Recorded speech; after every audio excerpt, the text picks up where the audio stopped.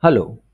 So in this video we are going to discuss an interesting concept that Drupal uses, or you will come across a keyword called as node. So what exactly is a node? You can read about the node and its description in Drupal's website, but I'll try to explain it in a simpler manner. I'm not saying that it's not simple over there. So what we know is that if you compare a content management system with other kind of websites or old websites where the whole page was one single entity or one single unit, or like when you create some kind of document in a word processing tool or something, everything is a single unit. When you save it as a file, it's a single unit. Fine. So your header, title, content, links, and everything is placed into one file and packed as a unit. But when we talk about content management systems, so to make content management systems efficient and reuse the data or display it in a different manner, we cannot store it as a single unit. What I mean by single unit is, let's try to understand. Let us say we created pages and articles. So this is an article which we created over here about MediaWiki, which has an image, the title and all. So now generally when someone comes to visit a page, sees a page, fine, so it's just a page for the person, fine, where basic interest is the title and the content and this. But when we are working with a content management system, the CMS looks at your content or the data which you are storing in a very different manner. So if we look at this particular page here, it is not just about this image, this title and this content. It is basically associated with something like who created this page, when it was created, the time, if there are any revisions, fine. Then if we break up this page, there is an image, there is a title, there is the actual content. If we created what do we call it, the summary, the summary could be there. Then we, in an article, we noticed that we could associate tags with it. So this is also a part of this particular page, that there are tags.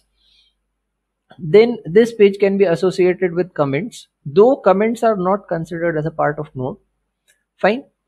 Then some other options are there, fine. Apart from that, there is something like we had created this. Let's just go to the edit part and have a look at it.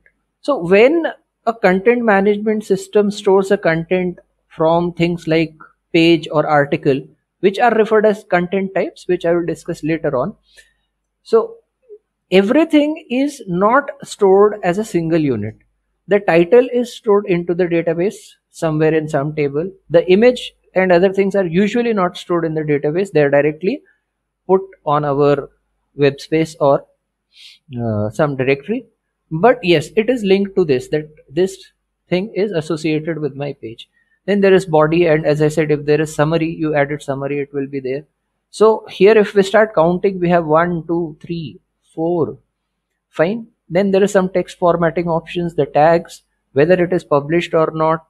Then over here revisions are created, what is the menu setting, if you have set up provide a menu link setting, fine. Let us say we will add this and let it be on main navigation, comment settings, whether they are open or closed. Then URL alias which we created, this will be stored, authoring information when it was, and whether it is promoted to front page and all, so many others. So if you see there are many other things apart from just what you see as the output. Now Drupal treats everything as node. If you notice, when we save this page, it is assigned with a unique number called as the node number. This is the identification of this page. So whenever all this content which is there, this is stored into our database. So for understanding, here I have opened the Drupal database. There are 70-80 tables over here based on whatever you have done. Around 74 tables, 73-74 tables are created initially. But here if you see the node related information, that what are the nodes are created, node ID 1 2 3 4 5 6 7 8 9 10, these many nodes are there, the type of node, that information is first of all stored over here, fine. There is, whenever you create a node, that it is node 10, it is type of article. Now with this it comes to know something, a unique ID is also given to that. then the body content of that particular thing which we created, node id if you see 10, it is about MediaWiki. Fine. Similarly, the comments field images. Fine. Here there is an image, alert icon, warning icon, whatever we had added. Those are those associations are mentioned over here. Then field tags, any association is mentioned over here. Tags are managed separately. But the point what I'm trying to say is, when we have our content, which is something like an article or basic page or something, everything is kept broken up into a database. And with this node number, Drupal identifies what you are looking for. And when you call a particular page via a URL alias, so the system will first take the URL alias, then associate it with the node. There is another table where this association is maintained. Fine. And then based on the node number, it will come to know that it's an article. Based on that article and other information, it will fetch what is to be displayed to the user, this image, this title, if summary is there, body is there, and so on, and it will display in a standard format or the format of the article which is there. Fine. Now that way it collects and shows you this information, and this collection of information is referred as a node. One has to keep in mind the comments are managed separately. So if you are viewing a page, fine, even though the comments show up over here as a part of it, comments is managed separately. And since we have discussed about this in extend section, there is a module called as node. This is the internal module, node module, which is responsible for all these things, how to manage a node. But the idea is, when we say a node, it means it is a number given to a set of different things, which finally makes either your page, article, or something new which you have created, as we will see later on. And then finally it displays it with a particular methodology which is defined. Now, why to do this as a node? Now, when we use Drupal, once these things are kept separately into the database, that's the idea behind having something in a database.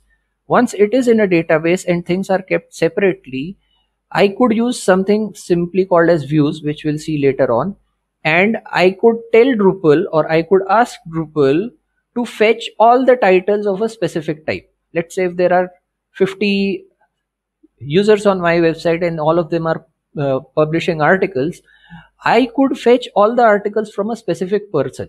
I could display all the articles associated with a particular tag, which Drupal does automatically for you also. But you can also do these things via one of the simplest methods that is there is views. I'm calling it simple. It's a very powerful mechanism that is available with Drupal. But if your data is not segregated or separated like this in a tabular manner, then you will not be able to actually manage your content or utilize the content in a proper manner. So as we keep on learning, Drupal will be creating new structures like the article page, basic page, or some structures specific for our usage. And those structures will be used only as an entry point of data. How to display data is going to be in a different manner. It's not going to be in this standard manner. These two formats, as I have mentioned earlier also, are actually meant for basic starting and understanding. We are expected to modify these or create new structures, which we refer as content types, to accept data. Like for example, if you plan to use Drupal to create an e-commerce website, then you will be having different categories for taking input for very different kind of things. Let's say, for example, one of the sections is mobile phones. So under mobile phones, whenever you are accepting information about mobile phone, it will be the company name, operating system, then the RAM size, the storage space, the screen size, type of screen, the technologies, 4G, 5G, etc., what it supports, how many SIM it supports, and whatever these features are, we will have to take them from the user individually, and Drupal will create this structure automatically in our database in the backend. and later on we can use views or some other mechanism to fetch this information and show it to the user. Like someone wants to compare 5 mobiles, we should be able to do that. But until unless the node concept is used and node system manages our data separately, we'll not be able to do that. And this is one of the points where power of Drupal lies.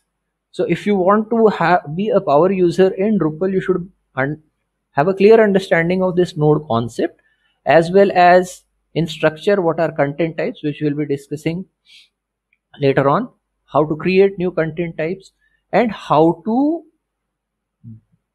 show this data to user in a different format or user required format, sorted form or other form, and so on. So many other options are there.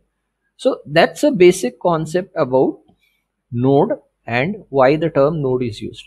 So one of the interesting things, someone asked me, if you are hosting a website, then is there any kind of mechanism for your website to create short URLs? So we really don't need to create short URLs. You can simply, the shortest URL for any of the page or content on your website is going to be node/node number. That directly works as a shortcut URL. You really don't need to use tiny URL or some other mechanism to shorten the URL. You can directly give the node number. So that's another interesting aspect about node, and that's the overview of node. Further we will discuss later.